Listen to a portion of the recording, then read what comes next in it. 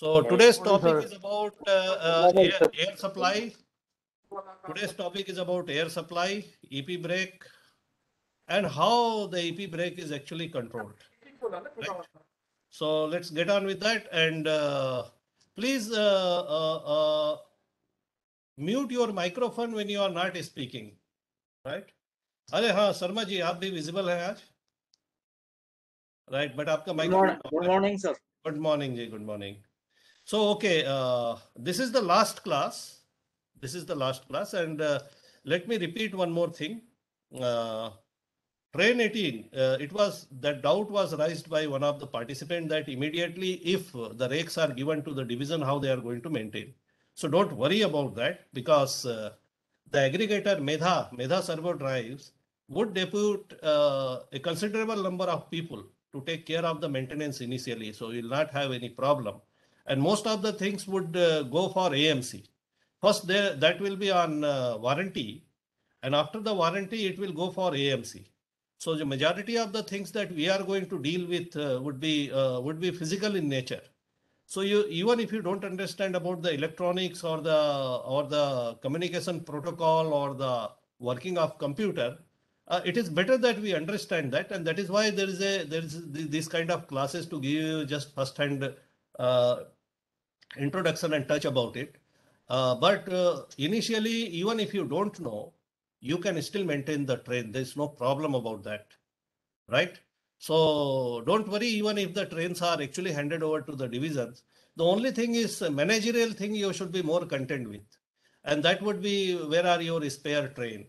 If your train, are you aware that where the train 18 is run from Shakur Basti, from Delhi, Shakur Basti it is being maintained at, from Delhi, they are keeping one full train spare for that, right?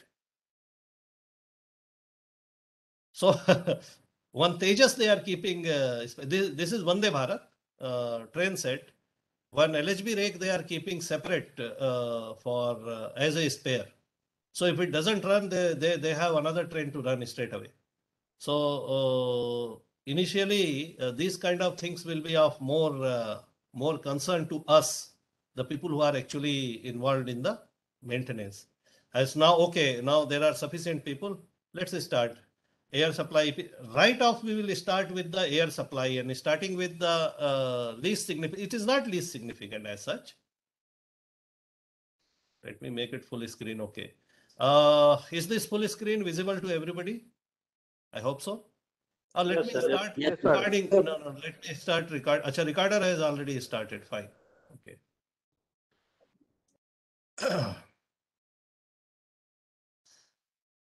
So the things that we are going to discuss in 1.5 hours, I believe, is auxiliary air supply system, right, for pantograph equipment. Then air supply equipment, brake control equipment, mechanical brake actuating component, right, and including driver's brake control equipment. And the brake application equipment, basically the previous one and this one, they are more or less intertwined. Then wheel slide protection. Probably you already are aware about wheel slide protection. Anybody who is not aware about wheel slide protection or WSPA available in LHB coaches, anybody? I am asking exception. Who is not aware about that WSP? If you are not aware, don't worry about that. We will discuss a little. Otherwise, we will just skip over. So, okay, I take it that everybody is well aware about wheel slide protection equipment that is available in LHB coaches. So we will only discuss what is the difference between these two. Okay, there and here. And then part of the air, it's not much air suspension. It has already been discussed in your bogie class, right? But we have sensor input from the air spring for brake application. Are you aware, or it would have been discussed that the retarding force or the braking force is dependent on your coach weight. The heavier the coach is, you require more retarding force. The lighter the coach is, you need to, reduce the brake cylinder pressure. So for that, the brake system takes its feedback from the air spring, because there is a leveling mechanism available. So if the coach is heavy, the air spring will have a higher air pressure, and therefore that can be used to bias the pressure during application of air brake. So now let's discuss all of that. Now this is the auxiliary air supply for pantograph equipment. Why auxiliary supply is required? Normally, if you have MR pressure, main air reservoir pressure, you can use that pressure to rise or lower the pantograph. Pantograph is used for collecting 25 kV OHE. When the train is dead, normally when the train is working, at that time you have MR, main air reservoir pressure, which is about 8 to 10.5 kg at max. 8.5 to 10 actually. That's the range. So your pantograph is actually air pressure operated, air pressure actuated, I should say. You can lower and rise using main air reservoir. But when you are just starting the train is dead during the night, and morning you come back and try to boot it up, power it up. At that time you require air pressure. So for initial air pressure, there is a very small self-contained compressor with a 25-liter reservoir is provided, right? At beneath the driving end of trailing car. On the same coach where the pantograph is located, in the same coach, this is the photograph. This I have taken in Chennai. This was the train being built, the third rake. It is from that. So there is a self-contained compressor which creates the pressure just for operation of pantograph. So once your pantograph is up and you get the electricity, and then you can run rest of the equipment. This is operated using 110 volt DC. So it is battery operated, and this motor is also permanent magnet motor. This permanent magnet is one of the latest design DC motor. So, okay. We still have echo. Nilesh, if you are not speaking, could you please switch off, Nilesh Tiwari, switch off your microphone? Yeah, thanks. So, this is the circuit. I have shown you actual location of the compressor, but once it is dismantled and kept outside, the compressor looks like this. It is sourced by the NOR. NOR is the contractor for air brake system. So both the compressor, this auxiliary compressor, as well as your main compressor, they are sourced from the NOR, along with the air brake system itself. So how many this small auxiliary compressors should be available in a train? Anybody? Come on. Each for panto. Yes. Each DTCC. How many? Yes. Each basic unit will have one. Each basic unit, sir. Every panto will have one. You can say that way, right? So okay. That is the trailer car. Yes, of course, in the same place. Now you can see here this. Let me have a pen. Okay. If you look here, my arrow should be visible to you, right? Yes, sir. 8.5 to 10 kg. This is main air reservoir.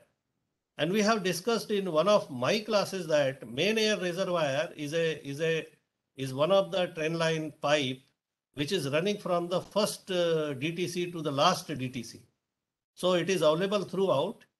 To this main air reservoir, all the four main compressors are feeding, right? So it is equalized main air reservoir. So this from main air reservoir in normally when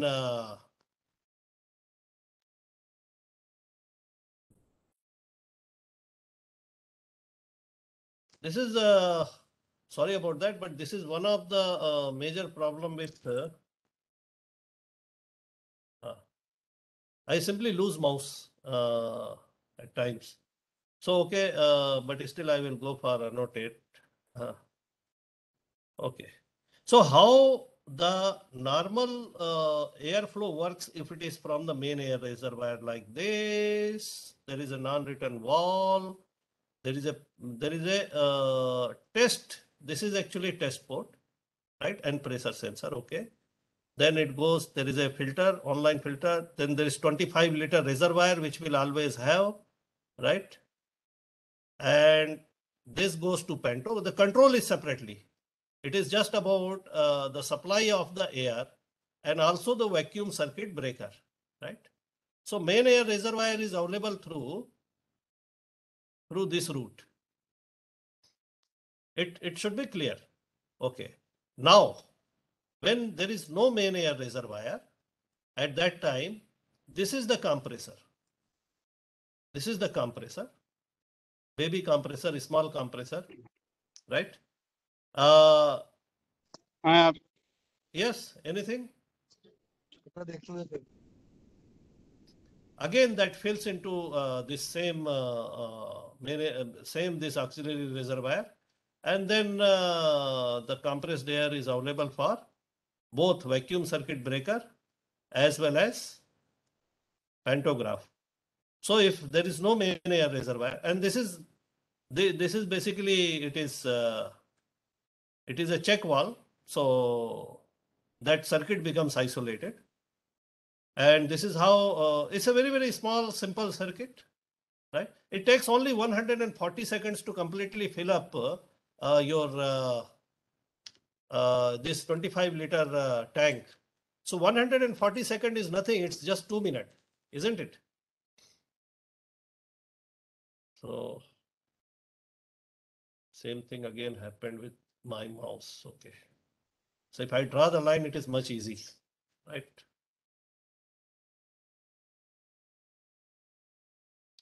Any questions so far? Right. In dead condition, main reservoir pipe will be having the pressure, na sir? No, we assume that it will eventually leak out. So even if the train is kept as say siding for few hours, probably main air reservoir pressure would still be available. But if you leave it for 24 hours, then the most probably all the main air reservoir would have leaked out. See, these all pipeline connections, these joints, they are so numerous, you cannot make anything completely leak proof. So very, very little leak is available everywhere, which is not even detectable. And now when these things, multiply together with hundreds of joints, your main air reservoir is always leaking, always. You have your, say, any rake, you apply the brake and leave it in that condition. After some time, you will find your there is no compressed air. Locomotive, right? You shut down the locomotive, leave it aside, and after some time there won't be any compressed air available in that. Of course, 1, 2, 3 hours it may be available. Beyond that, just leave it for 24 hours. You won't have. That's my point. If you still have residual main air reservoir pressure, you operate using that. No problem. You can.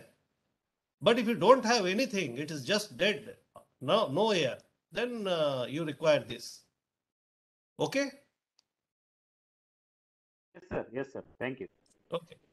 This is this is again recurring theme here. Not this compact, oil free. All the compressors are here. All the compressors here don't require any oil. The people from the locomotive maintenance side, and some of you are available from loco side, that like we discussed the last time. You know that availability of oil is another one big problem. It's not a big problem. It's something to look for. This is something that you should be careful when the locomotive runs for a long number of days outside. When the schedule attention it is extended, then compressor oil is one of the things you should be concerned about. Here, all the compressor are oil free. Absolutely no oil. Even I also want to see by dismantling it how it is. They said there are Teflon rings.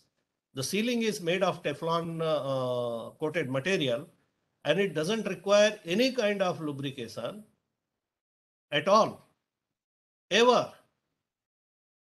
So we have seen some of the such compressor which require replacement of the components quite frequently.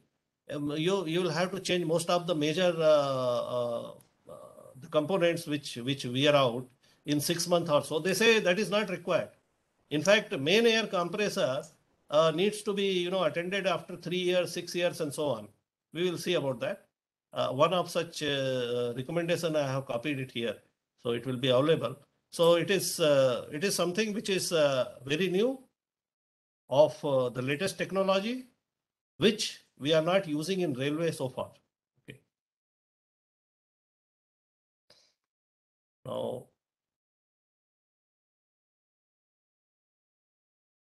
okay. So this is the technical data. Intake air stream is 70 liters per minute. Maximum pressure is 8 bar. And working temperature range is just minimum -40 they have put. That is just for showing off. Actually, the thing that we are concerned with is plus 50 degree, because our component reach that temperature. Okay. Lubricating oil not required. Power supply 110 volt DC. Electric power is only 790 watt, less than a kilowatt. It is only 1 HP, right? And filling time जो है for 25 liter reservoir at 8 bar is 140 seconds. So it has been made in such a way that in very little time your pantograph is ready for operation. So 140 seconds is nothing. It is just 2 minutes, right? Now coming to the air supply equipment. It is available in DTC and NDTC, right? So how many compressors we have already talked about? How many main compressors are available? 4. 4. Yes. Each basic unit has got either DTC or NDTC. It is fitted beneath the DTC and NDTC. It is here actually. In fact, when we visited ICF, it was not available, right? This is the bracket for that. This is the 200 liter reservoir, right? This runs using aux power supply. You know that main your line and traction transformer that has got 6 winding. In the propulsion circuit that must have been discussed, that there are 4 motor windings and 2 auxiliary windings. So these auxiliary windings are used for auxiliary converter, and from auxiliary converter 415 volt 3-phase AC is supplied, and then this 3-phase AC is used for powering this main compressor.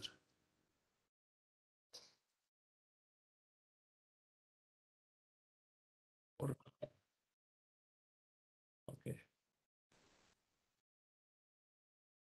This is the circuitry. Is my annotation all right? Okay. This is the compressor, right? This is the trend line pipe for MR, the bottommost, blue color. Blue color is a recurring phenomena in all the schematics to show main air reservoir. That is 8.5 to 10 kg. That's what is blue line everywhere in all the schematics. Okay. Now this is the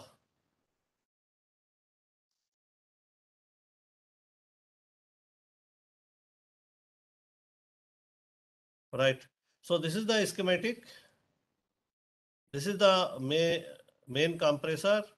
There is a hose, right? There is a safety valve, 12 bar. Then there is an air dryer. It is a must required unit. It must be working. It's a twin tower type, 4-minute recycle time, one charging, one one drying. Then there is a check valve. There is another safety valve, physical safety valve. There is 200-liter reservoir, right? There is an air drain unit, that is water drain unit. And finally, it feeds directly through a cutout cock. Of course, you can isolate it to main MR pipe. Of course, this thing is in driver's cabin. This is a dual. It is just shown here. It is in driver's cabin to show main. This why they have shown BC pressure there, because it is a compound gauge. So single gauge shows there are two needles. Different needles are colored differently and they show different pressure. So it is in driver's compartment, right? So this is the basic schematic of your main compressor, right? So there are some technical details about that. So its air delivery is 845 liter per minute. It's 28 cubic foot type. Somebody was asking what is CFM. All right. Something like 28 or 29. Okay. 845 liter per minute plus minus 6%. Right. 1455 RPM it is because it is 50 hertz. 50 hertz. So 1500 RPM hona chahiye. With some slip it is 1455 RPM. Service temperature range is again up to 50 degrees centigrade. It is a two-stage compressor. So there are three pistons. Two low pressure pistons and one high pressure piston. So its working pressure is 10 bar, right? And its weight is about 200 kg, the whole thing. So there are elastic mounting. It is mounted beneath the coach. Okay. There's one more thing. Just it is available in our new design, all the compressors. There is a vacuum indicator. Agar aapka air filter is choked, at that time you will have an indication that it will, the next to air filter, it will create vacuum, and then you can just change the air filter. It is the service indication, right? So again, as I said, it is a recurring theme. This is an oil-free compressor, right? Okay, now we will just look at some technical maintenance information, in fact. And I wanted to point out, this is the only maintenance information I have kept just to show you that every 3000 operating hours or after 2 years, you are just going to replace the wearing part of drain valve, right? And every 12,000 operating hours or 8 years, you are going to actually overhaul the electric motor or the compressor. So even though it doesn't use any oil, it will still run for 8 years as far as OEM literature is concerned. Right? That will be a big relief for people who are actually maintaining the compressor in locomotives. Okay. So just wanted to point that out. The rest of the maintenance portion, just leave it right now. This is the safety valve. It is a physical safety valve. Its size is slightly smaller and it is slightly better made, better built. Again, whole thing is sourced by the NOR. So it is simply pressure based. This thing you can use to adjust the pressure at which it will open.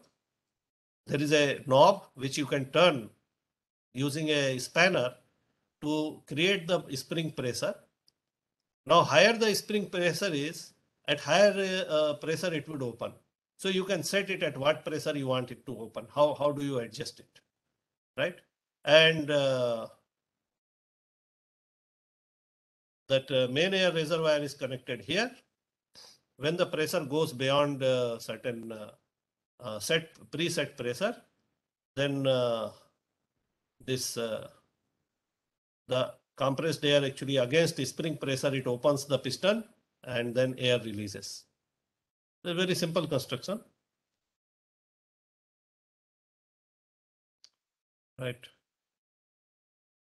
Now even see the components are designed very well. This one is again one of the very well designed. drain valve, we also call it auto drain valve in locomotive. It is the same thing. It is auto drain valve. It is pilot air operated. And in this case, there is one silencer also. Next to it, there is a silencer. So you don't even hear that kind of sharp. आप में से जो लोग locomotive maintain करते हैं, you remember the sound of drain valve? Anybody? Yes, sir. Even coach also, sir, it will come. Yeah, it is very, very sharp and it is distinct. You listen it from a distance and you know what it is. So no more such thing. And again, it is very short. So how it is, if you look at the design here, let me mark it. This is connected to your main air reservoir. Physically, it is at the bottom. Why? Because of course the water always condenses and gets accumulated at the bottom of the tank. So this is where it is connected to your main air reservoir, right? In normal mode, the water keeps on dropping through here and getting accumulated on both sides. Why? Because it is always open, the other side, right? This bottom side, the bottom portion, this portion is closed. There's nothing here. Right? It is there is a valve actually which is closed at that time. So the water gets filled up at the bottom of this body. Now your pilot air pressure to operate that, again it is electronics controlled through a solenoid, comes through this G port jet, right? So once the pilot air pressure comes in, it lifts this piston, right? But simultaneously when this piston is lifted, this also gets closed. So your main air reservoir doesn't leak like in our old design locomotive. अभी जब ये चालू होता है तो main air reservoir keeps exhausting for quite some time. It is not that. It closes the main air reservoir because the pressure is already there. Okay. My annotate. Okay. The pressure is already in this chamber, right?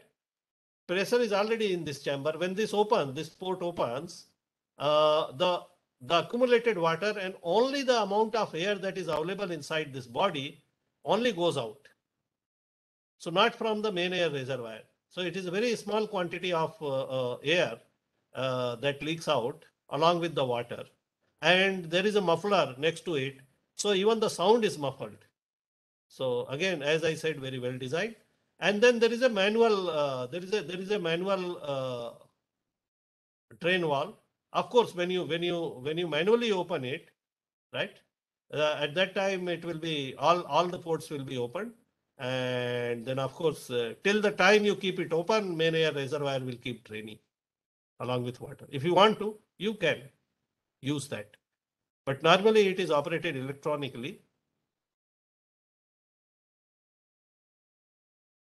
Oh, a second.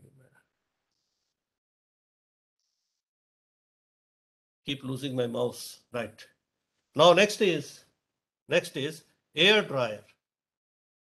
Now air dryer is must, because once you compress the air, a good amount of water, the air humidity increases.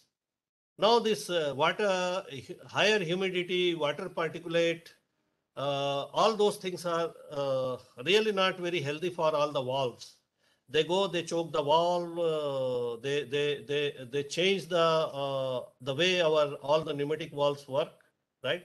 Their performance curve gets shifted. So we need to somehow reduce the water from the air. So there is a air dryer. So it is desiccant filled.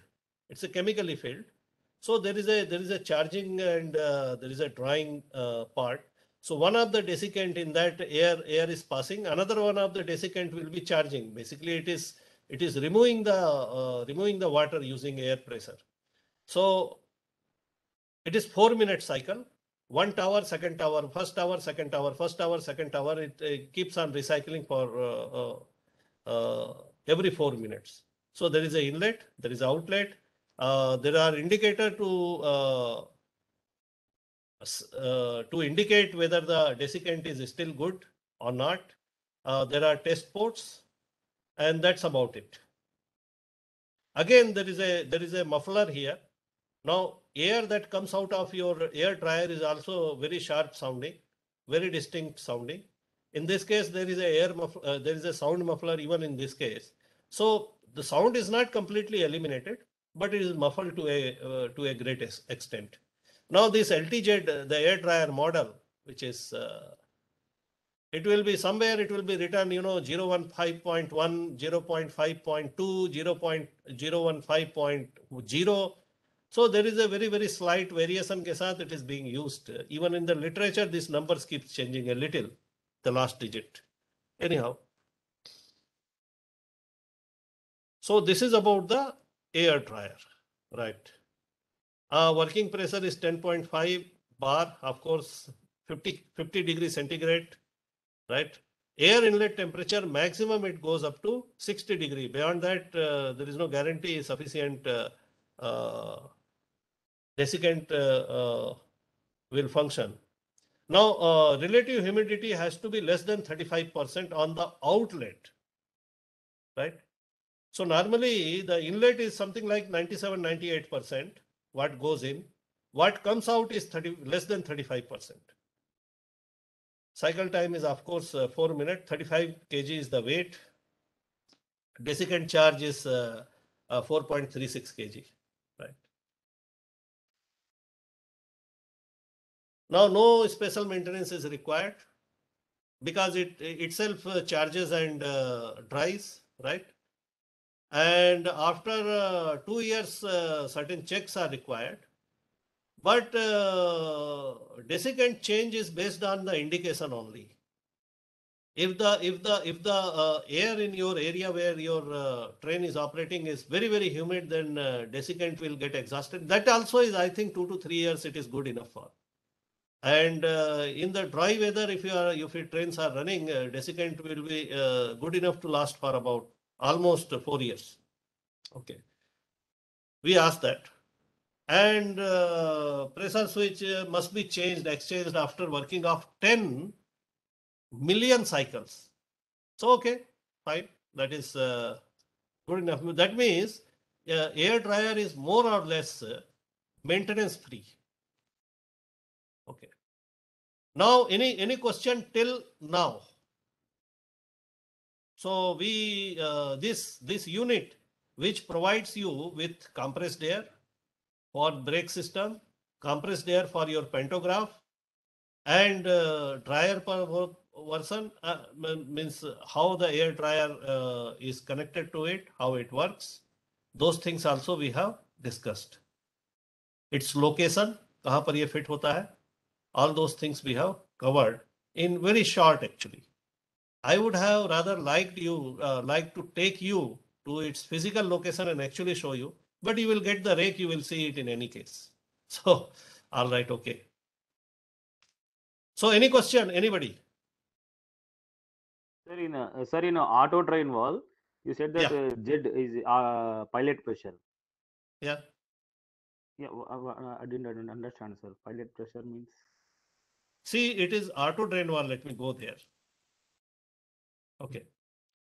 Auto drain wall requires to drain the accumulated moisture from the main air reservoir at a fixed cyclic time. Okay, that much is clear? Yes, sir. Yes, sir. Okay. That means within a fixed time, cyclic that is, it will keep on repeating itself.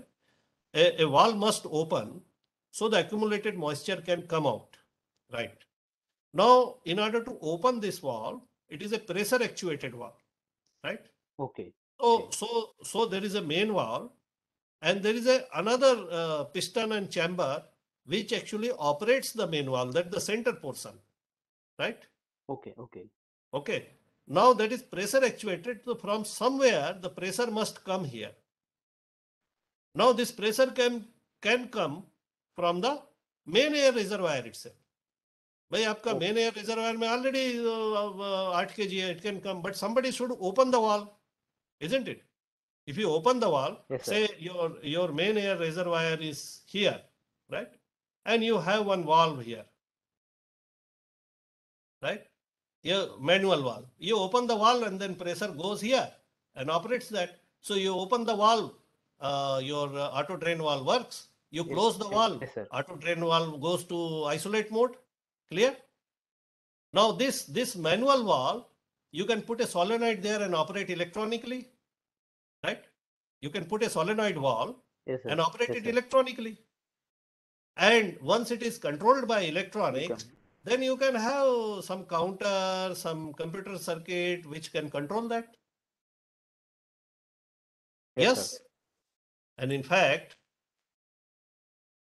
that is the case here. Sorry, my mistake. Yeah, let me get my pen back. This is the solenoid. This is the main air reservoir which is feeding into, and the same thing, it branches out, goes to a valve which is controlled by a solenoid, and this is your auto drain valve A10. This is muffler for that. Yes, sir. This is your reservoir, Yes, 200 liter. Clear? Yes, sir. Yes, sir. Okay. Sir, one more question on auto drain valve. Yes, please. Sir, can you go back to the slide? Which one? Where auto drain valve The is? auto drain valve. Yes, sir. Okay, right. Here, if you manually drain this by using the manual drain valve, the Yes. left hand chamber and the right hand chamber are separated by a lowermost valve, right? No. There is no. It is circular. It is circular. So the Okay. center body, it's circular. So it is all connected. All right. Okay. You If we can see manually here. drain this, Yeah. if we manually drain this, then the whole chamber will be drained out. Not only whole chamber, the valve will not get actuated. The center valve, Okay. it will remain closed. ये जो है ना, Yes, ये sir. बंद ही रहेगा. और अच्छा, यहाँ जी. से आप इसको खोल देंगे. So the MR will get discharged in that case. Yeah, MR will keep discharging till the time you Yes. keep the manual valve open. Okay. तो Okay, आपको sir. ज्यादा टाइम के लिए अगर आपको कुछ एग्जॉस्ट करना है, कुछ टेस्ट करना है, यू आर सो, मतलब हमारे यहाँ तो टेक्नीशियन ऐसा होते थे कि हाथ लगा के फिर हाथ को सूंघते थे कि भाई उससे उनको पता चल जाता था कि मेन एयर रिजर्वायर के अंदर कंडीशन कैसा है. कि आपके पास अगर ग्रेट टेक्नीशियंस हैं तो you can do all sort of things here, right? Okay, sir. Okay, right. So, okay, now let us go to our main so-called the real discussion about the EP brake system, how it works. Sir ये No. इन coaches के अंदर ये जैसे MR है, MR के साथ feed pipe भी रहेगा क्या? नहीं. What is the purpose of क्या शर्मा जी आपने पूछा क्या? Yes sir. Okay. What is the purpose of feed pipe? अगर मैं सबके लिए पूछ रहा हूँ, मैं सिर्फ आपसे नहीं पूछ रहा हूँ. This others also may have this doubt. तो what is the purpose of feed pipe, Sharma ji? Sir feed pipe ठीक है, वो फीड तो करता है, लेकिन उसमें ना जो जैसे हम कन्वेंशनल कोचेज में एक प्रेशर रहता है 5-6 केजी का, तो 6 ही रहेगा, वो पीछे से कंप्रेसर से 8 आ रहा, 10 आ रहा, वो जितना मर्जी आ रहा. जो ब्रेक कंट्रोलर उसको सेपरेट करता है और उसके अंदर it will ensure quick application and quick release, sir. हाँ, it ensures quick application and quick release. So what happens if you in a single pipe system when you are using only brake pressure?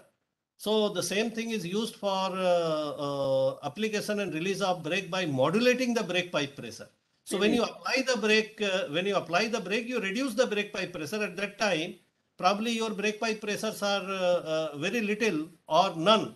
But you can bring the brake pipe pressure to 0 also. So at that time, there must be a reservoir which must supply the air for actuation of physical actuation of brakes, cylinders, right? That's when you are actually applying the brake. That's the purpose. And now you do it several times. Then your reservoir would deplete.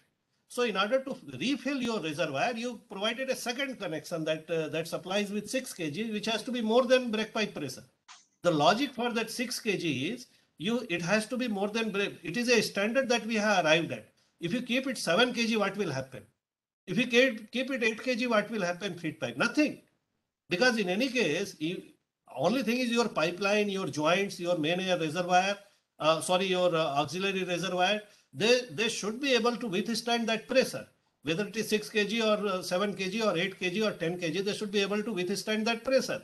So feed pipe you can keep as 7 kg also or 8 kg also. Now there is a universal standard that we have applied as a standard. So we keep it 6 kg. If you keep it 7 kg, what will happen? It will work fantastically, no problem. Here, there is a main air reservoir itself. You consider main air reservoir as feed pipe with 10 kg. That's it. Okay, sir. Right? Right. Okay, thank you. Any other question on this? Sir, I have one question. Yes, please. Sir, what type of fitting we are using in compressed pressure line, like single ferrule fitting or double ferrule fitting or threaded joint? I'm not aware about that, but this double ferrule and all that have been have gone out of the favor. So it has to be single optimistically. This I am not aware actually. But those things are secondary in any case. Right now, when you get the rake, you will know. Those things are passive. You don't, Okay. unless there is a design problem. We had this double ferrule fitting. There was a design problem. It was working out and all that. Probably this is why you are asking, right? Am I Yes, right? sir.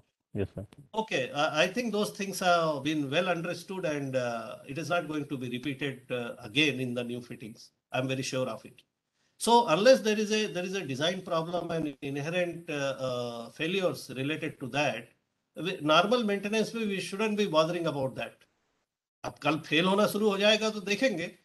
Right now so far there is no problem. 15 lakh kilometer तो already 2 rake चल रहा है, चल चुका है. They have already completed 15 lakh kilometer between them, 2 rakes put together. So Sir, it's very good. Sir, are they fitted with single ferrule fitting? I understand it is single, but I am not very sure about that. I'll have to even inquire. मैं जा करके सब देख करके आया, लेकिन ये चीज छूट गई. Probably you can say. Sir, because earlier there was misconception that single ferrule fittings is for only for stationary application, and double ferrule fitting is very good and it is for moving application. Because it will better be able to take care of that vibrations and other things. Although okay, it is part of the design. It is part of the design and it is part of the dead mechanism. It is not something that is going to be open and closed very frequently. Okay, So we will see about that. Okay, sir. Right. Okay. Thank you, sir. So now let's talk about we call it elephant in the room, the most important thing, right? That is your brake panel and how your EP brake works. Now we understand how the main air reservoir is carried to all the coaches, right? How the compressors work, how the MR pipe is charged. Now let's see how the brake system works. So main function is service brake. So what is service brake? It is your normal brake application. We call it service brake, right? Your brake application, release of your normal brake application, that is your service brake. When you start the train, you release the brake. When you want to stop the train, you apply the brake. When you want to control the train, then you apply the brake with lesser force and that kind of thing. That is all part of the service. Now there is emergency brake. You press one button. You don't have to move the handle to emergency position. In case of locomotive, we know that you have to move the handle to emergency position, right? In this case, service brake is by T handle, master controller, right? Emergency brake is from a simple button. Press that, it is emergency brake. So there is an emergency brake application, right? And then, okay, where is my arrow? Okay. And then there is this thing happens.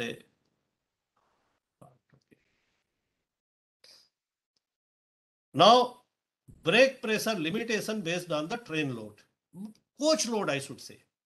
So if the coach is lighter, then the brake pressure should be limited. There should be a reduction. Otherwise, one of the main reason for shelling in LHB was one of these.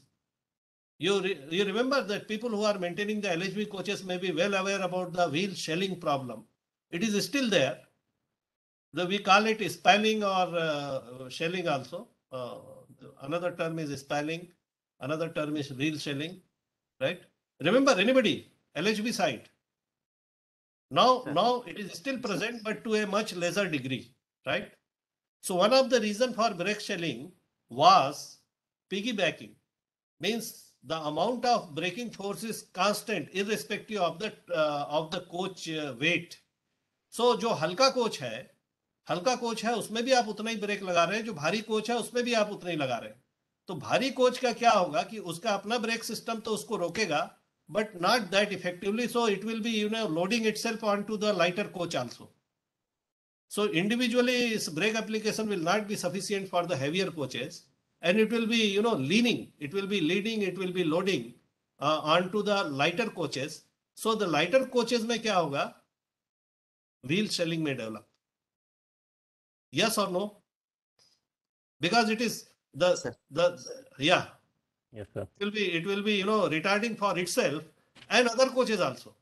So in this case, now there were other reasons also for shelling, and nobody knows actually clearly how it has been sorted out, but it is sorted out.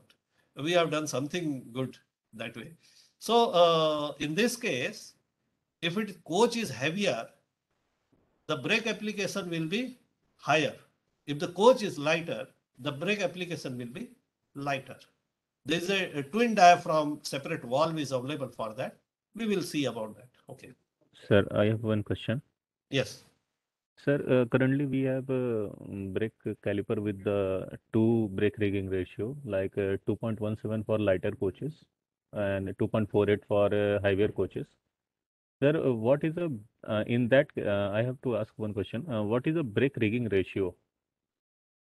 It is number 2.48, 2.17, but I don't understand what is brake rigging ratio. It is unit. See, brake rigging ratio, that is lever ratio you are asking about. These are unit brake system. There is a single lever. There is not multiple of lever involved in that. It is similar to your LHB coaches. In that, caliper is hanging. In this, Yes, caliper is actually horizontal. So from the fulcrum, the center of that brake shoe pin and the center of that brake cylinder pin needs to be measured probably. But right now I am not aware about that. But there is a single lever. There is not multiple of lever. It is horizontal. I will show you the photograph. Okay. And in the next iteration we can measure it. You just measure it, you get the ratio. You measure from the center point to the brake side में and to cylinder side में क्या ratio मिल गया? 1:1.2 or 1:1.3 or 4. We will see. Okay, sir. Right? Okay, sir. It is very, very simple mechanism. There are not multiple of levers that are involved. Single lever. That's it. Okay. And each disc, there is no disc actually. There are 2 discs which are mounted on both sides of the wheel. I think it must have been covered in the bogie. Bogie वाले में cover हो गया क्या? इसमें जो है brake disc separately नहीं है. ब्रेक डिस्क इसमें क्या किया है, व्हील का जो वेब है उसके दोनों तरफ लगा करके टाइट किया हुआ है. There are 18 bolts and using those bolts it is mounted onto the wheel itself, and there is a unit brake there is a unit brake cylinder and caliper. So each caliper के लिए 1 brake cylinder है. That means there is a equal number of brake cylinders as many there are wheels. So जितने wheel disc है उतने brake cylinder है. Okay? Okay, sir. Right. The last one is redundant emergency brake pressure generation via service brake circuit, and I'll explain that. Okay. Now components. क्या component है? Digital control loop, that is the most important. Just you don't have to remember or anything, right? This is basically solenoid based pilot pressure generation, right?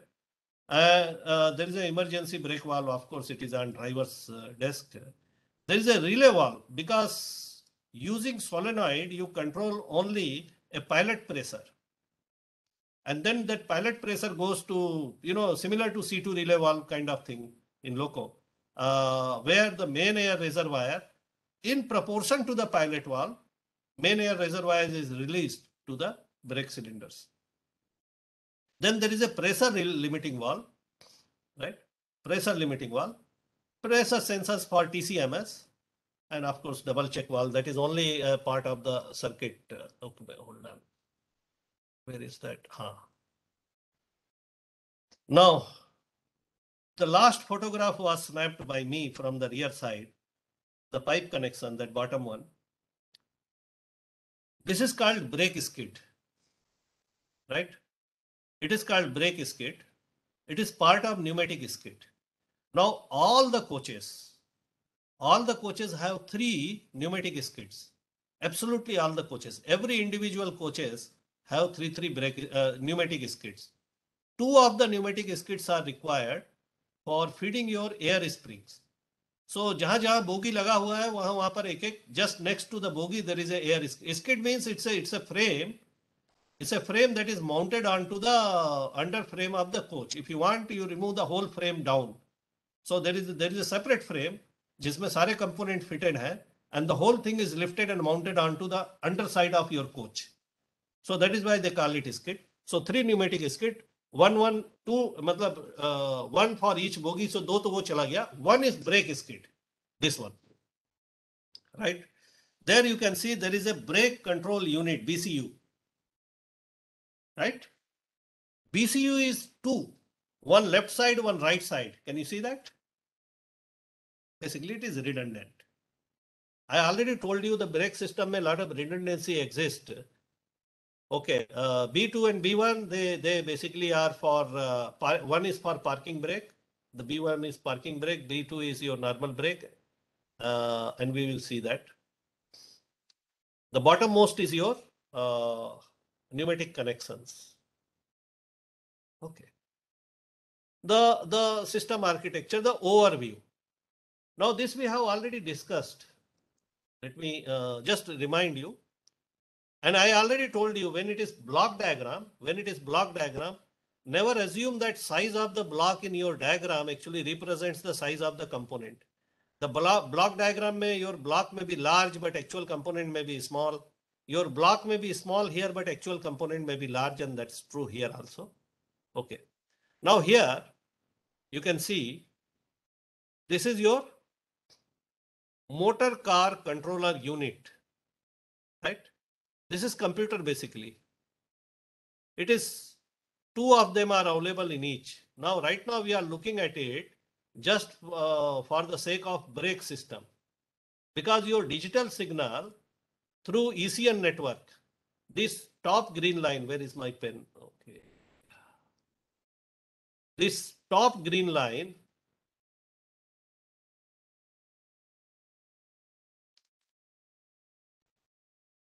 and I keep losing my mouse if it goes.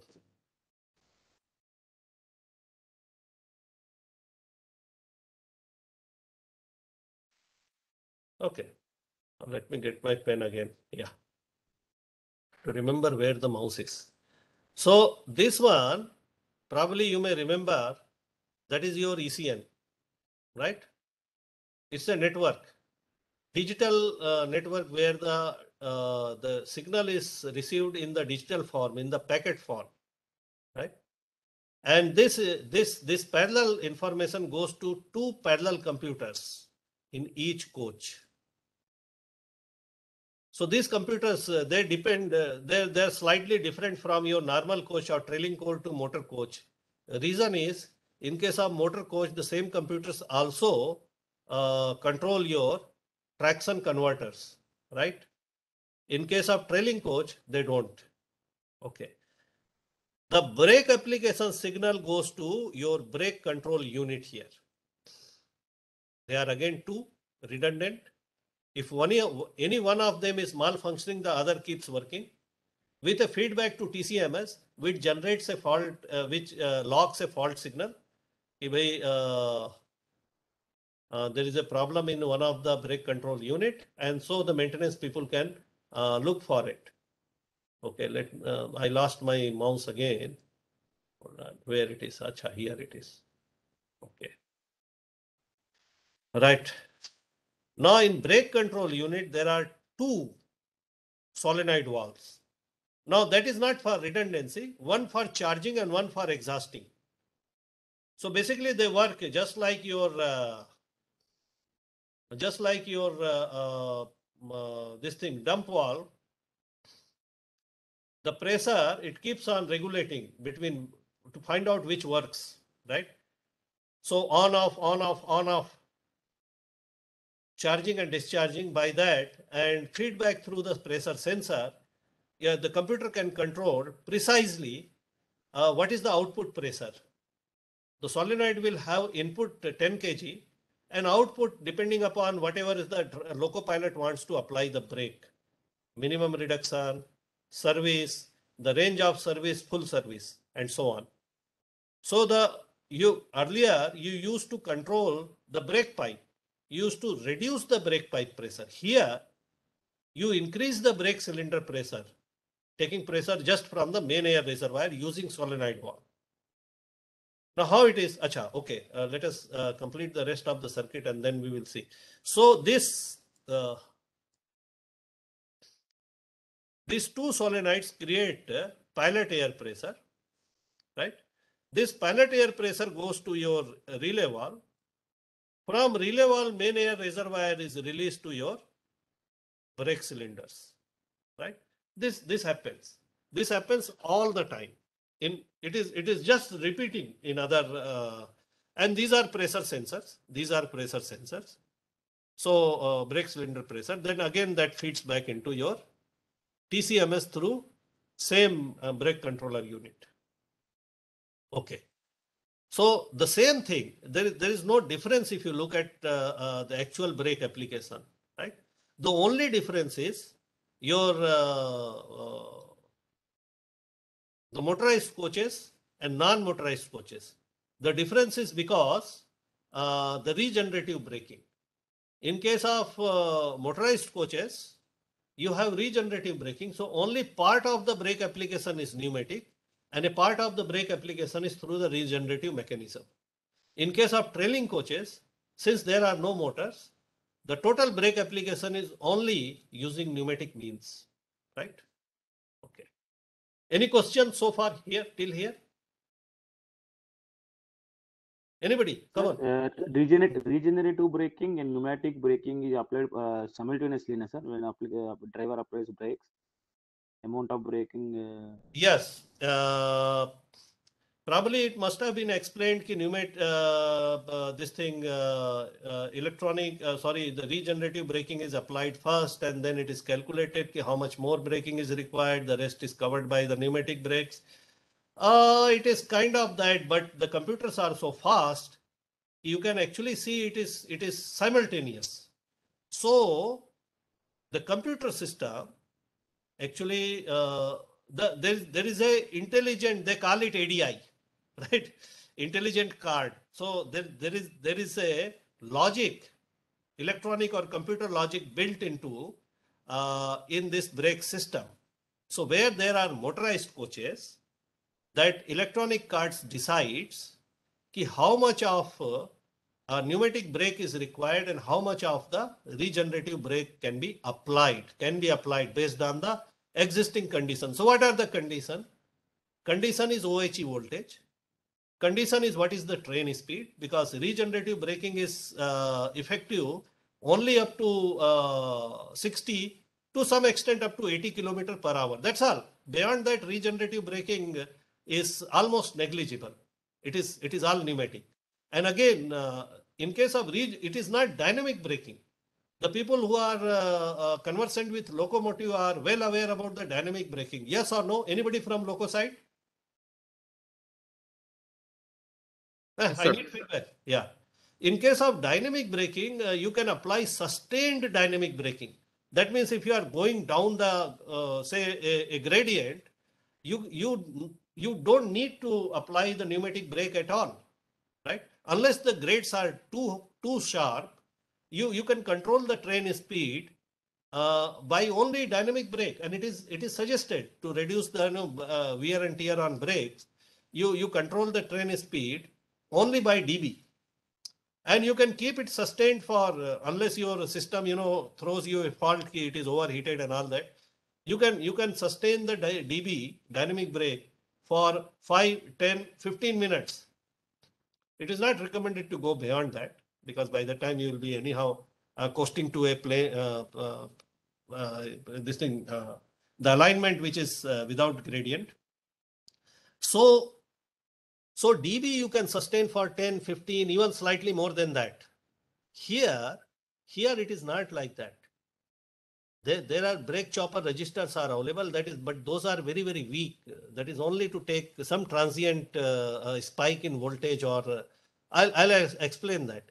Here, regenerative braking, when you apply that, there must be some train in the section to utilize that. Number one. Okay. Number two, the amount of regeneration is not exactly, very high. Only up to 25% by design. Actually, it goes up to 25%, but it averages out something around 15, 18%, right? That much of power only you can regenerate and feed it to the OHE, right? Now, why I say there must be some train in the section. See, your OHE is divided in sections, phase-wise, right? So each section is fed by one of the feeder station outside. Right? तो जो main grid से feeder station में जाएगा, feeder station से आपका वो particular section will be powered. Now you cannot feed the electricity back into the section which goes to your feeder unit and back to grid. No, your feeder units are not that way. They are not designed that way. That's only one way. That means if you try to feed the electricity back to OHE, there must be some train in the same section which will utilize that. So if there are two trains, there will be a sharper voltage drop. The system will try to feed back the electricity back to OHE. And if there is no reception there, then for very short time, the brake chopper registers will come into play and discharge that extra buildup, the energy that you have in your supply back system. But other than that, they don't engage like DB brake. No. And then the whole thing will be isolated if there is no receptor, and then it will be pure pneumatic. So that is built into the system logic. I hope that answers your question. Any other question? Fulfilled, sir. Fulfilled, sir. Thank you, sir. Okay, Ji. So basically there are 4 units here: MC, TC, MC, DTC. You can see the brake systems are concerned. Pneumatic systems are concerned, they are similar.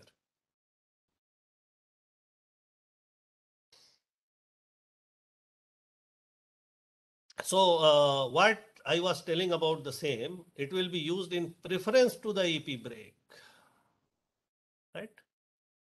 This one in motor cars. So first it will try that regenerative braking, right? In preference to the EP brake. The EP brake will follow that pneumatic part. But again, there are a lot of conditions where this regenerative braking can be engaged. If those conditions are fulfilled, it will be engaged. If those conditions, and to certain extent, if those conditions are not fulfilled, then it is only EP brake. Right? Now we already discussed about these initially, and one by one we will take up these things, right? In short, because by 11 o'clock we must complete our class, because your valedictory is from 11 o'clock. So half an hour is still there. I don't know, half an hour is there, or how much time? See that? Yeah, a little less than that, 20 more minutes. But we will cover your major brake part in that 20 minutes. Okay.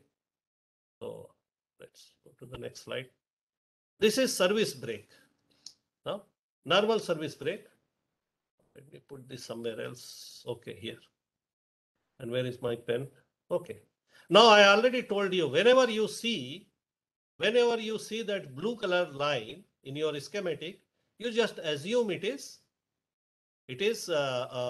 main air reservoir, right? 8.5 to 10 kg, right? Okay. For our own sake of just understanding, let us call it 10 kg.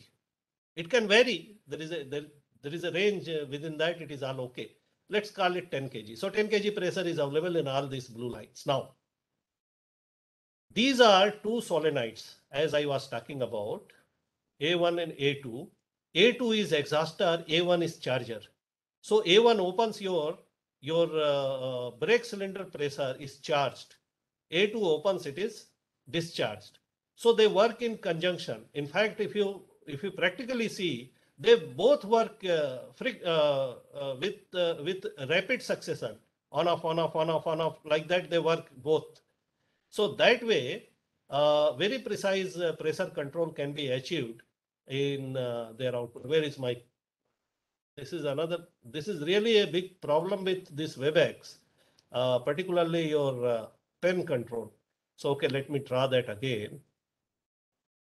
These two solenoid. This is your main air reservoir. It is coming from here.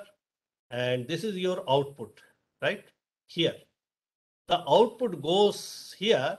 Now, this one is actually, this is the other side. This is again main air reservoir, the other line, right? The arrow that I am drawing.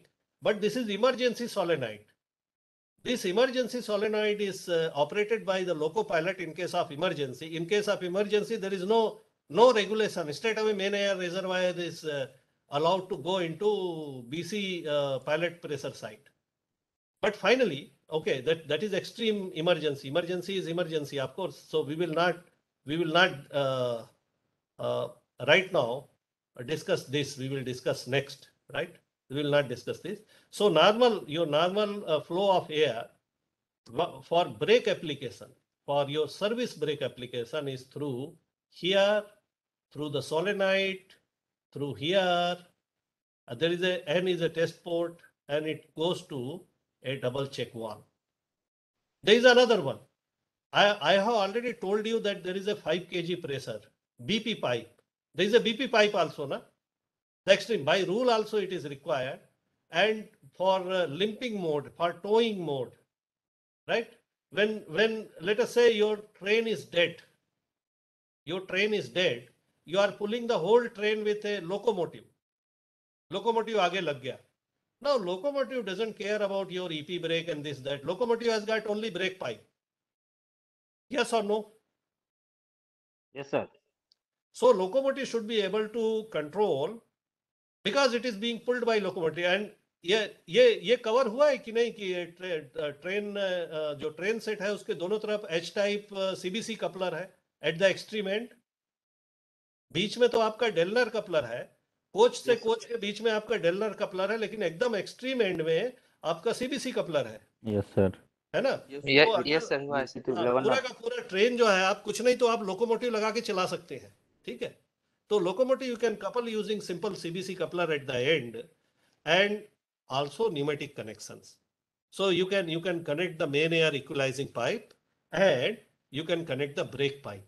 So this using brake pipe, if you want to control, in case of limp mode, auto brake valve can be, limp mode में सब कुछ fail हो गया तो भी auto brake valve can be applied by the loco pilot 1, or if the whole rake is being pulled by the locomotive and locomotive applies the brake by changing the brake pipe pressure, it can still be controlled.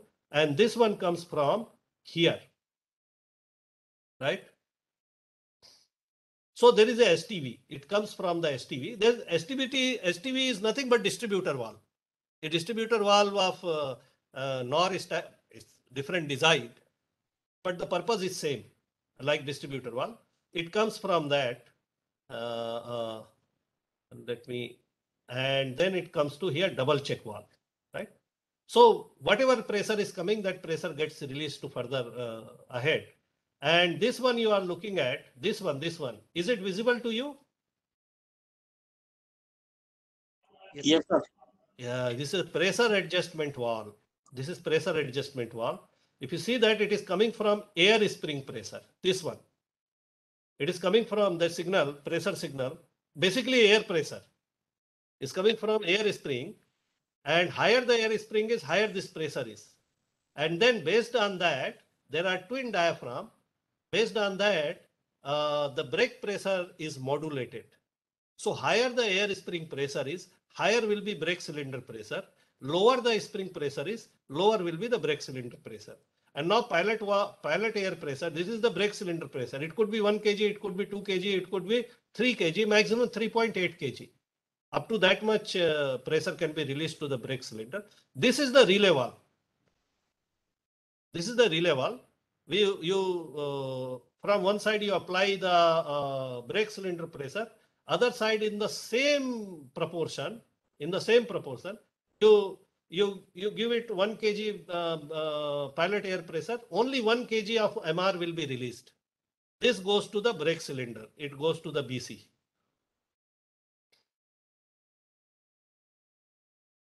Okay, not very good writing, but probably it may be visible, right? Clear, everybody? This is how your this thing works. This is just a schematic as of right now. So A1 and A2, these two solenoids are very, very important. And there is of course one emergency solenoid E. So this you can understand. Hold on a second. Where is my? No, not this. Not this. You can understand this whole thing is inside the panel. This is mounted outside, right? This portion is mounted outside. So these are three different cabinets. Three different fittings we are looking at. So now let us look into those things. Okay.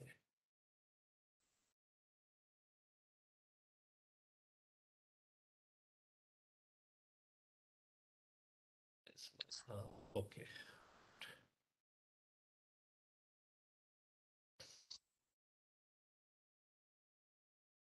Okay, it is just an indication how it happens. Okay. So this is your controller, bottom side. This is your master controller.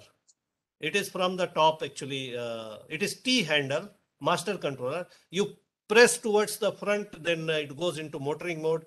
You pull towards the loco pilot towards you, and then it goes into braking mode. Center position is neutral.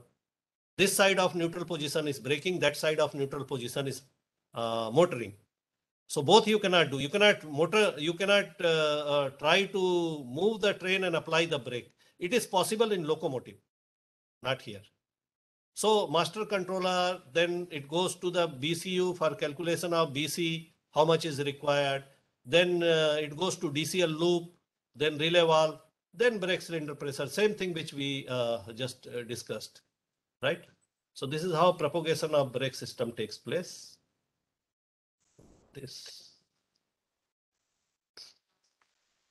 I'm really miffed about this the pen control on WebEx. Okay. Now these are the real valves. It is available in BCU, right? The pressure sensor and two magnet valves, A and A2, A1 and A2, right? So this is called digital control room. This is part of that. And this for controlling the solenoid, you need electrical signal. That electrical signal comes from the electronic board. We will see about that in 5 minutes. So just understand there are two solenoid, a pressure sensor and an electronic board, which gets feedback from the pressure sensor and actuates two of the solenoid in order to apply the brake. And again, it is proportion to your handle movement. How much driver moves the handle towards the braking side, that much more brake cylinder pressure is generated, right?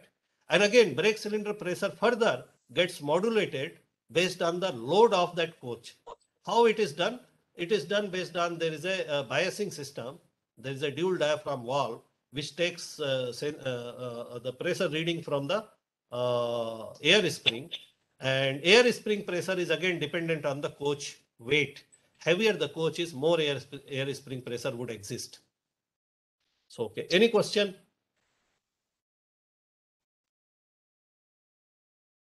So we go. Okay, this is for brake chopper.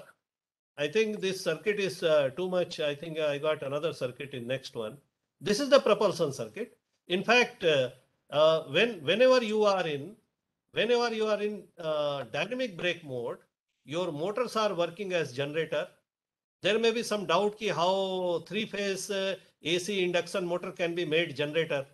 We can understand the function of generator right from the generator, DC generator, that is, no. there is a field, there is armature, there is a collector, commutator, and then how AC induction motor can be used as generator. Basically, you try to move, rotate any motor beyond its synchronous speed, it starts working like a generator. Any induction motor, you forcefully move beyond its synchronous speed. Synchronous speed, the highest speed that it can rotate. At synchronous speed, torque is 0. So it will always be less than synchronous speed. If you go more than synchronous speed, then it starts acting like a generator. So, and how we do that? We change the frequency. So we change the synchronous speed. The motor speed is constant. We change the synchronous. We bring below the motor speed, and then we got our generator. So now, where is my pen again? Okay. So from motor it goes to from motor it goes to same IGBT unit, which works as a rectifier this time in reverse direction. All the IGBT units starts working like a rectifier, and from that it charges the DC link, right? In case there is a charging of DC link but there is no reception, then only this brake chopper register comes into play. Otherwise, brake chopper registers don't work. Normally, all the time it will be working. Practically, theoretically, it should be only when there is an abnormal condition. But that abnormal conditions happen every time you start applying the brake. So, because there will be calibration. So, it happens then there is a capacitor bank, and these are rectifier bar inverters. So in reverse direction, they work as an inverter. In the normal, they work as a rectifier. In reverse direction, they work as an inverter. So DC link is again converted to single phase AC. Now single phase AC is actually fed into this line transformer, which is again stepped up. And after stepping up, then it goes to OHE. So this is how our regenerative braking works. It is in very short. In fact, I think this was part of your propulsion circuit, that course, the class. So we are not going much into that. It is the same thing again.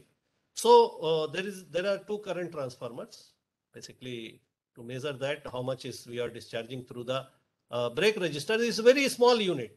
It's only, if I remember correctly, it is 719 kilowatt. 719 kilowatt, and it can be charged maximum up to 2.5 seconds. It can be charged only up to 2.5 seconds. It can be loaded up to only 2.5 seconds. Beyond that, you have to reduce that at full load. It is only to take care of abnormal condition. Initially, immediately you start applying your dynamic or regenerative braking. Just to balance it, calibrate your output and whatever is being received by any other system on the same section. Just to balance that, calibrate that, some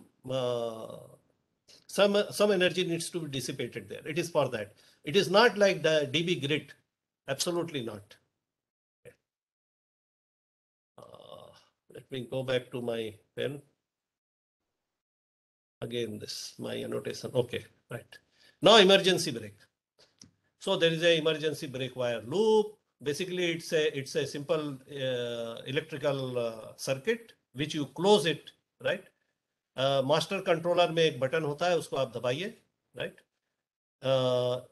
Then emergency brake loop जो है open हो गया, तो then emergency brake valve will be de-energized and make the emergency brake pressure work. वो मैंने जो दिखाया था पिछली बार सर्किट वही है. So let me just show you how it works. Okay. So is it visible to you all? Yes, sir. Yes, sir. Sorry, huh? So there is a separate button, emergency stop. So press that, then all the brakes are applied with full force, right? So in this case, there is no valve, there is a button. Okay. Now how that happens, I think there is the circuit is here only. I already told you, I think there is no separate circuit, told you here only. once again, I can just, so I think I have already told you this main air reservoir, it comes here, and this is the emergency solenoid. Then complete main air reservoir is released here. And of course, there won't be anything here through the STV. All the pressure gets released here. The pressure is so high, actually, the brakes will be jammed. Of course, of course, the wheels will not slide because there is a wheel slip protection device. WSPA is available, na?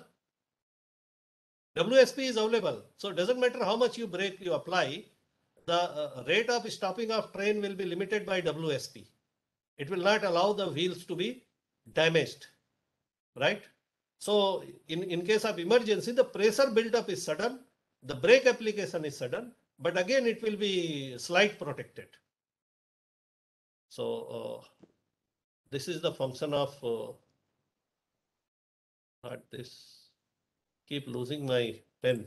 So okay, coming back to here, towing brake. Now this towing brake, this is by another locomotive, right? This works from another locomotive or a towing valve. So अगर आप आपके train में, in your train, if everything has gone bad, all the electronic circuits have you have lost, but you have MR, compressors are working, you should still be able to apply the brake. That should never happen because you have so much of redundancy built into that, 2 normal channels and 1 frequency, right? But उतना भी अगर खराब हो गया, तो then you have a separate towing valve. I told you already it is available on the driver's desk, but at one corner they are not supposed to operate it in normal condition. It is an auto valve. It operates by modulating the brake pipe pressure that you have, right? So that brake pipe pressure can be changed by the locomotive. ये coupling हो गया बाहर का, बाहर से आपने locomotive लगाया यहाँ पर, then you can change the brake pipe pressure by the locomotive, or you can change the brake pipe pressure by towing valve, which is here, right? So how it works? So this is 5 kg BP. That yellow color pipe is 5 kg BP. So what you are doing, you are venting it out, right? You are venting it out and you are stopping the charge. So you are stopping the charge and vent out the BP, then your BP reduces. When your BP reduces, actually your 5 kg reduces. That is sensed by this STV. I told you already, if I remember, that STV is just like distributor valve. In distributor valve, you reduce the BP, what happens? It charges the brake cylinder pressure, pilot pressure, right? The same thing happens here. It's a physical valve, right? And this charges the brake cylinder, pilot pressure. It comes here through the double check valve. It goes to that same differential valve, twin diaphragm valve, right? Pressure adjusted, and then goes to the relay valve, and the brakes are applied. This is going to brake cylinder. Clear, everybody? Yes, sir. You can do either by the towing valve on your control desk, or it can also be operated by the loco, which is which is towing your train. So okay.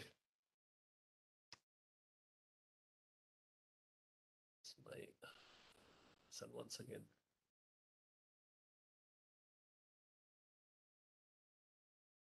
Okay, this one was okay. Parking brake. Straight away, I will go to the circuit and I will show you how the parking brake works. Now, I think in bogie control, मेरी बात हुई थी इनसे हमारे अयूब जी से कि he told that parking brake physical location he will explain. So there is a spring-loaded parking brake available diagonally in each bogie. So how many parking brakes are there? Half the number of wheels in any rake are fitted with parking brake. They are not 1 or 2 or only in the power car. No. The parking brakes are available in half the wheels in a rake. 50% of the wheels are fitted with parking brake. So what is parking brake? Basically, it is a spring-loaded brake system where the spring is always trying to apply the brake. So what you do, basically, you keep on air pressure on to keep the spring released. अगर आपका air pressure गया parking brake लग जाएगा, MR pressure गया parking brake लग जाएगा, आपका system से ब्रेक एयर लीक आउट हो गया, पार्किंग ब्रेक लग जाएगा. मतलब if the system is dead by any chance, the parking brakes will get applied automatically. So it is very very safe system. And I can understand you may be having some question कि ये तो maintenance का problem हो जाएगा, headache हो जाएगा, running time में it will create problems, and you would be right. But if system is designed properly and sufficient safety checks are built into that, it should not be a maintenance or the operations problem. But that still remains, of concern. So anytime you don't have air, the parking brakes will get applied. So how you keep the parking brakes released? So how you keep the parking brake released? Basically, the circuit is this. Where is my pen again?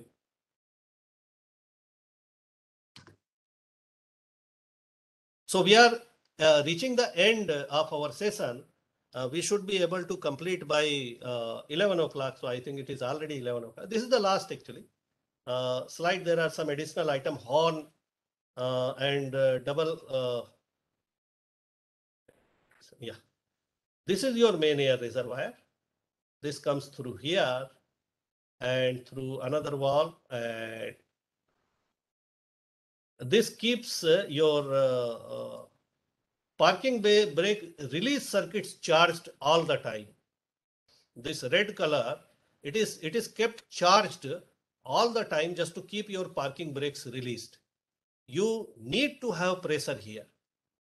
If in any way, if you release this pressure, then the counter force for the parking brake springs are removed.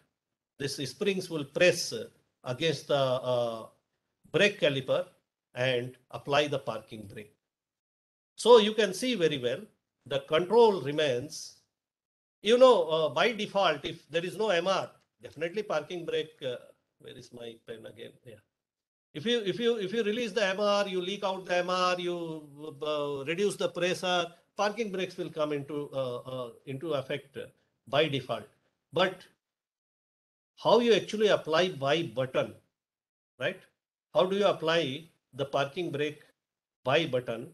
So that is actually you exhaust your, this is one of, where is my pen?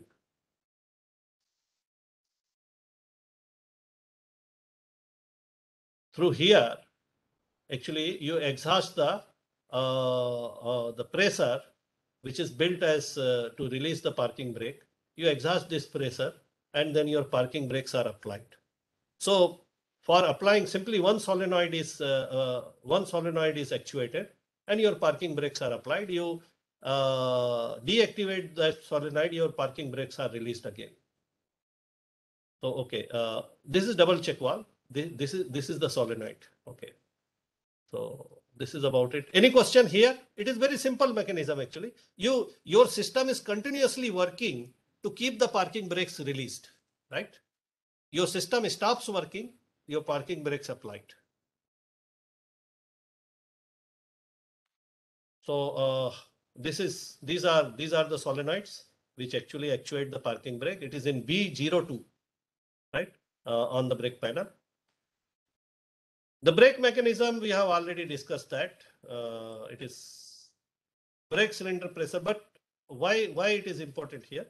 The brake cylinder pressure is that green one. That red one is a separate connection to keep your parking brakes released. You can see that the red one goes to diagonally to only two brake cylinders, but that green one is going to all of your brake cylinders.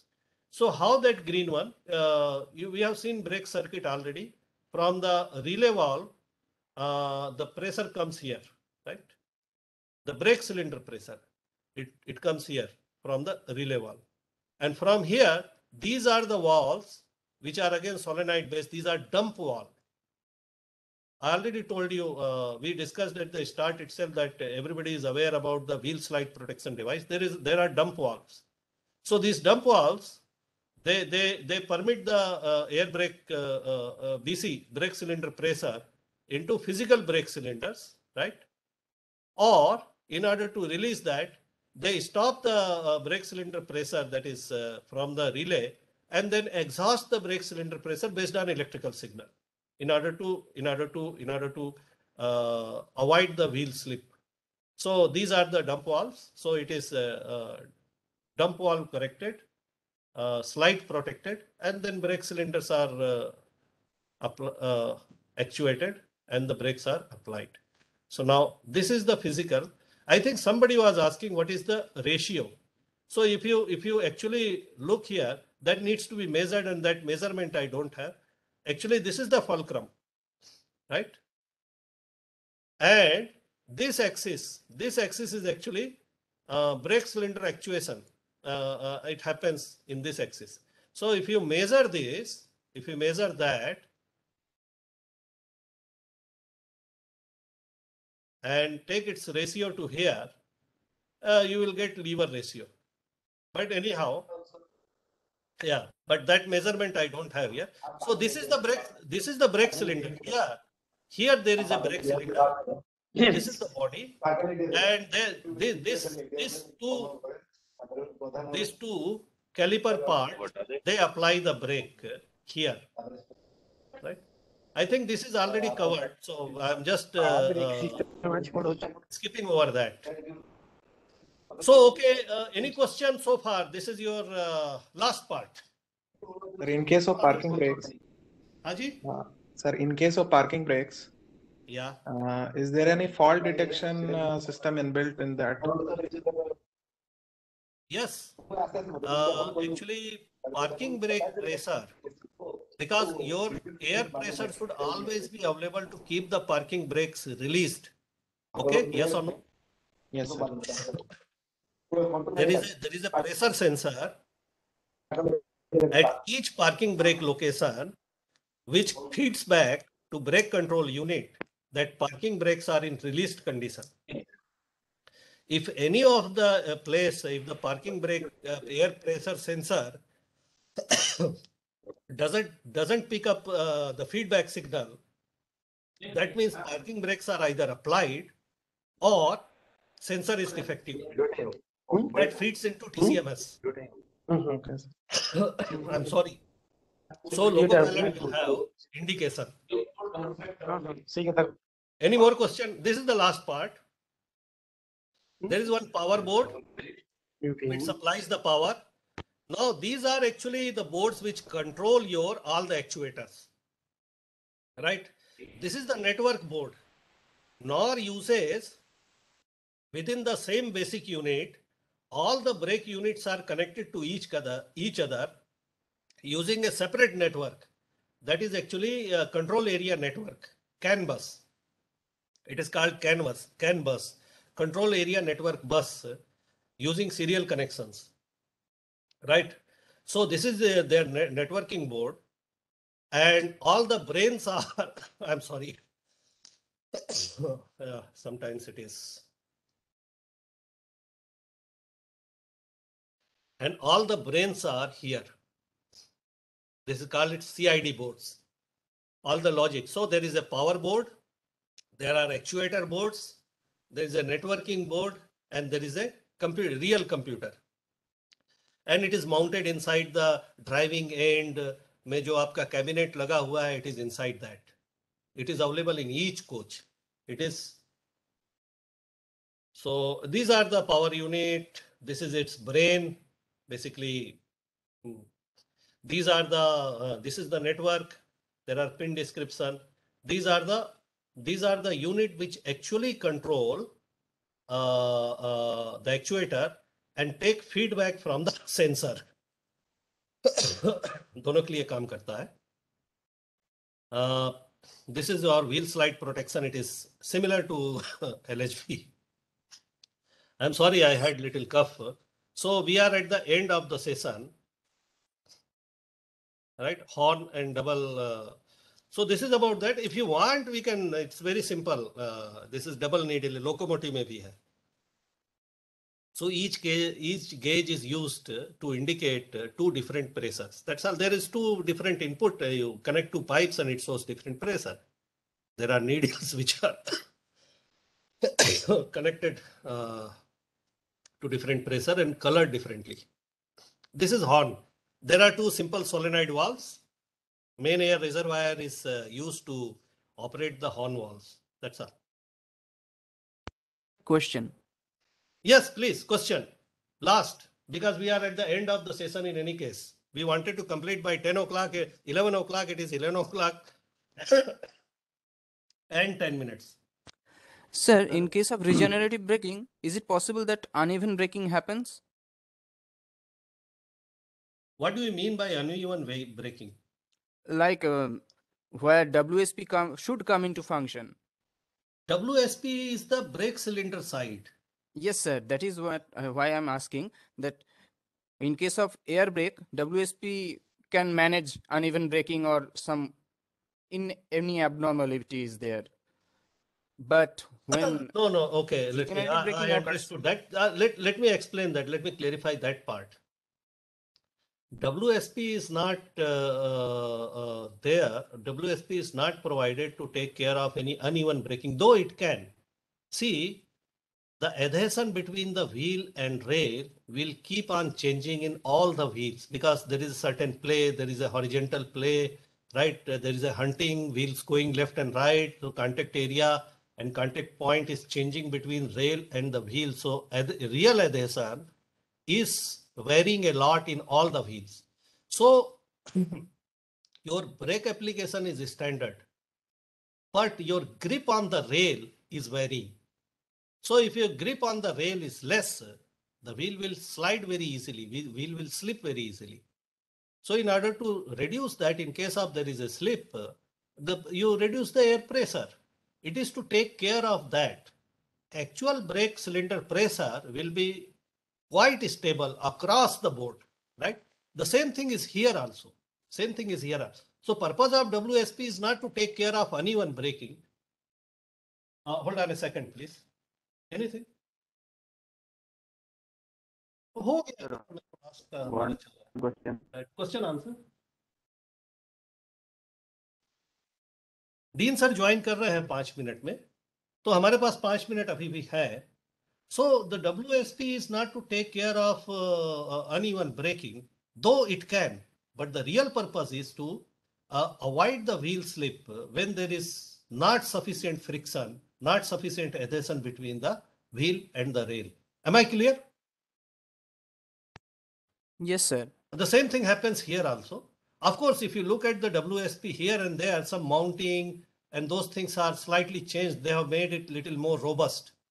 How the phonic wheel is mounted, है ना पुराना design है नया design में आप देखेंगे थोड़ा change है to just make it little more robust. But the function is absolutely same. So normally uneven braking won't take place. It is to take care of the friction adhesion and to avoid the wheel slip. Any other question, please? Yes, sir. One question, sir. Yeah. Hello. हाँ बोलिए. Sir, when loco is coupled to this formation, you mean to say we are connect MR equalizing pipe and BP pipe? Yes. No feed pipe. No feed pipe. Okay, sir. Thank you. Sir, one more thing. Yes. For actuation of this parking brake, how much MR should be dropped? What is the minimum MR should be retained? 4 kg. Okay, if the MR pressure goes less than 4 kg, parking brake will come into action. Will come into effect. Okay, thank you, sir. Thank you. 4 or 4.5, if I remember correctly. It is noted in my diary. It is not in this presentation. Dean sir has joined. Sir, it was just our question answer session was going on. Good morning, sir. ठीक है. Yes, sir. Yes, sir. So we have already reached the end of our session. So if any other questions are, otherwise we will just